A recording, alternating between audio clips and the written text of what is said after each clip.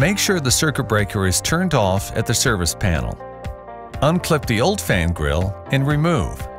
Unplug the motor from the housing and disconnect the electrical. Remove the motor from the fan housing. The damper may be screwed into the housing. If so, remove screw to free damper and pry out with screwdriver. Disconnect the damper from the duct pipe. Use a screwdriver to bend the old fan housing inward. Peel back with wrench if needed to expose the mounting brackets. Pry the fan housing loose from the joist. Remove the old fan.